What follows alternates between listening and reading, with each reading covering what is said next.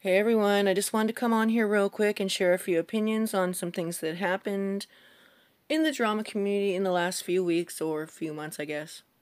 And I wanted to apologize ahead of time because when I did my channel update last week, I said I was going to be dropping this video that night. However, real life happens, and also I think I made this video about 2 different times and deleted it because I'm going to address a really sensitive subject and it's just hard for me to talk about. I also wanted to give a trigger warning because I will be speaking on sensitive subjects such as sexual assault, and if things like that trigger you, please click out of this video and watch something else.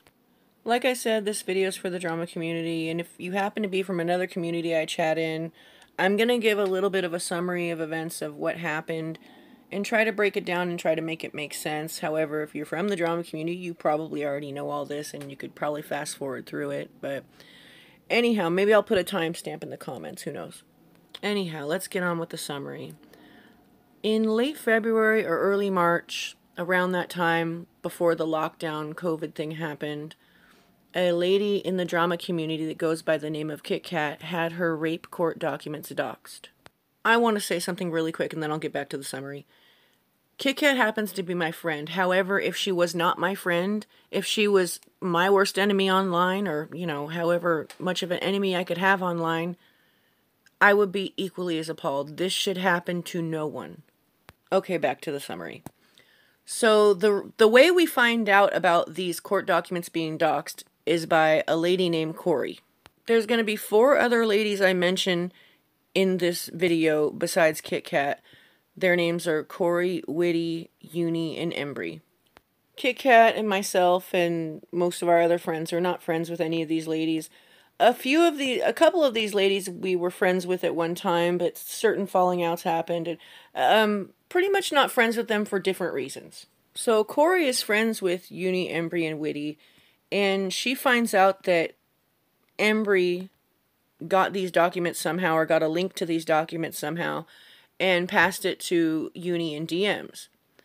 So then Uni shares it with Corey, and Corey doesn't like the idea of them having these documents or having access to these documents, so she reaches out to Kit Kat right away. Kit Kat's not friends with Corey. I'm not friends with Corey. Most of the people I'm friends with are not friends with Corey. However, we do appreciate and respect the fact that she did the right thing. Embry's excuse for giving Uni the link to these documents was because Uni had once asked her if she had Kit Kat's information, because at one time Embry and Kit Kat were friends. So she asked Embry if, do you have Kit Kat's address or phone number or whatever she asked her. Uni was also inquiring in another community about Kit Kat's information. And Uni's excuse for asking about this information was because she was supposedly in fear for her life. And the reason she was in fear for her life is because her and Kit Kat were once friends, okay, but as of recently, they're not friends. They were arguing in a live chat, and Kit Kat said, "I'm coming for you, bitch." So, Uni supposedly took that in a literal sense. We all know that's bullshit, but it's her story, and she's sticking to it, I guess. I think it's important that I give a little rundown of Kit Kat's history, and also kind of go over some of the, I guess, do's and don'ts of the drama community to add a little context to the situation. The drama community consists of mostly women. I would say about 95% of the community is women. It can be a really toxic place. It's really normal to talk shit to each other. Like, I kind of just wanted to get that point across that Kit Kat's comment to Uni was very normal, very run-of-the-mill. People say it all the time. And it's not taken like, oh, you're going to come into my real life. Now, Kit Kat's history in the community, the community's been existing for about 4 years, and Kit Kat's been here since the beginning. She's never once doxed somebody. She's never once called CPS on somebody, never called the cops and swatted somebody. She's had falling outs with friends and never exposed DMs or, secrets about them, which there's a lot of people in the community that do that. You could say a lot of things about Kit Kat, but you can't say that about her. And, she might hurt your feelings in the chat. She might piss you off and hurt your feelings. But she's not going to go for your real life. She's never once done it. She doesn't get down like that. And you damn well knew that. Now I want to talk about how Whitty came into the situation.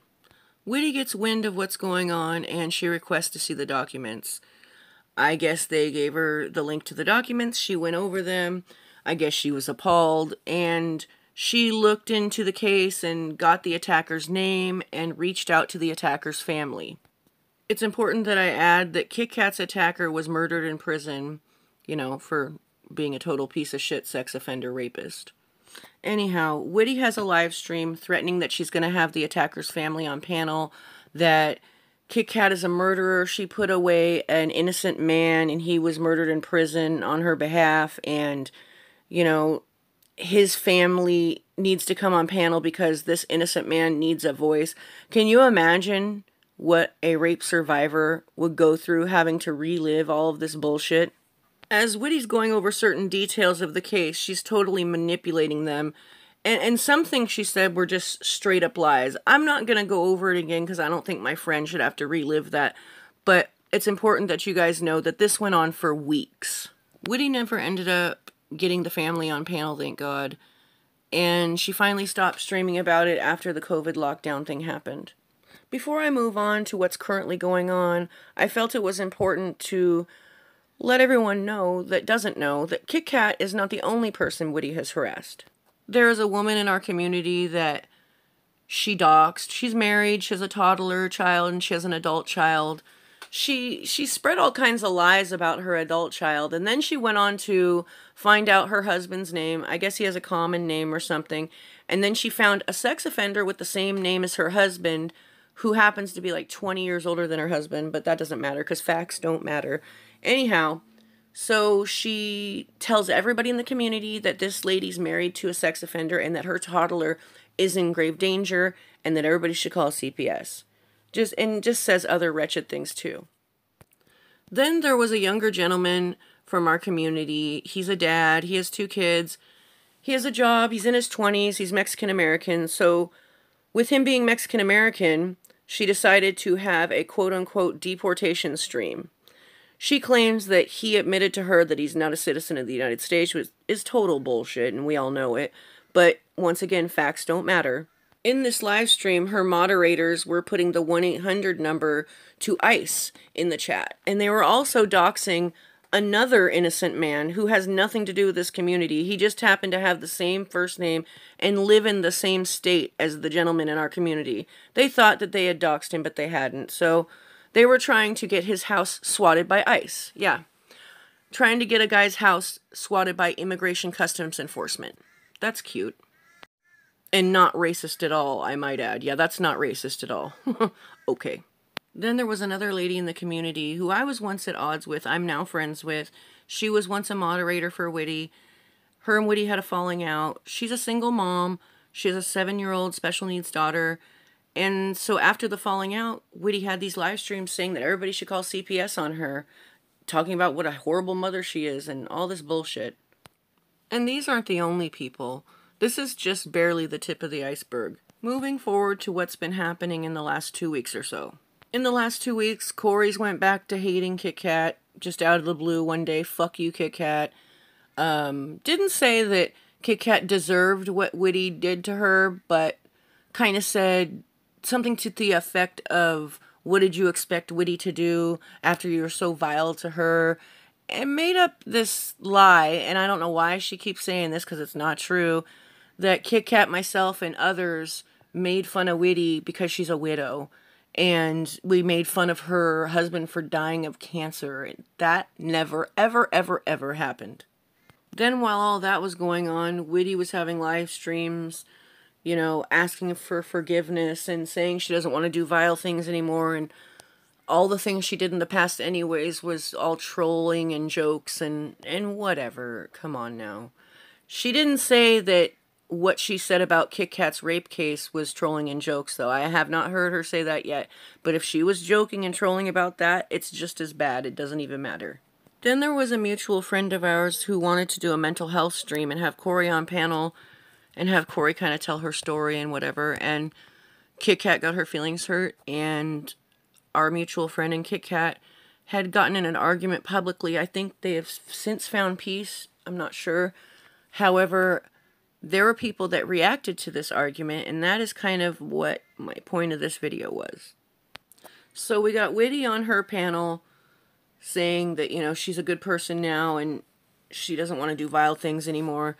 And there were some ladies, like one lady jumped on her panel with her and, you know, telling her how great she's doing. And there were some ladies in the chat too that were mutual friends of me and Kit Kats that were in the chat talking about, you know, how much emotional growth that Witty has had and, you know, what a better person she is for doing all this. But see, the thing is with Witty is this is wash, rinse, repeat.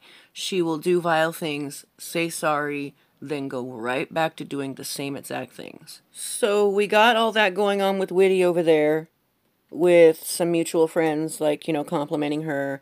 And then we got a mutual friend trying to get Corey on panel, and Kit Kat and that mutual friend got in a public argument. And then, okay, so we're getting down to the people that reacted to all of this. A lot of people reacted to all of this, and some made live streams, some just, you know, commented on those live streams or in the chats or commented on Twitter, you know, reacting to this whole thing. And I felt like a lot of people were being somewhat dismissive of what happened to Kit Kat. I don't think that they were trying to hurt Kit Kat, but just maybe not coming from a place of understanding. Some people in the community were comparing it to things that they have had said to them in the community, like putting it on a level of forgiveness, like it needs to just kind of be forgotten, forgiven, and let's move on, which I agree that we do need to move on from it. However, I don't think it should be forgotten. I don't feel like saying vile and mean things is the same thing as doing mean and vile things, like doxing rape court documents, for example. So I guess I made this video to kind of explain why I've been a little standoffish in the community and kind of try to help people understand where Kit Kat was coming from, and then also for the people that are making friends with Witty and some of those people, just be careful. I mean, like I said, this has been something that's happened before, and she's come back and said sorry, and, you know, just each time it gets worse. That's all I'm saying. I also wanted to give a shout out to Ziggy. She is Kit Kat's best friend. Wherever Kit Kat is, Ziggy is not far behind. She is a solid friend. She's a good person. This was very upsetting to her too, but she was a rock through this. Like, she's a good person, a good friend. Anyways, y'all, I'm gonna get on to making my prison community video about Big Lance off the yard, and I was thinking about, with all the crazy stuff that's been going on in the world, I might make a video addressing some of that. Who knows? And then I'll get on to my Chosen One Part 2. So anyways, hope you liked the video. Love y'all.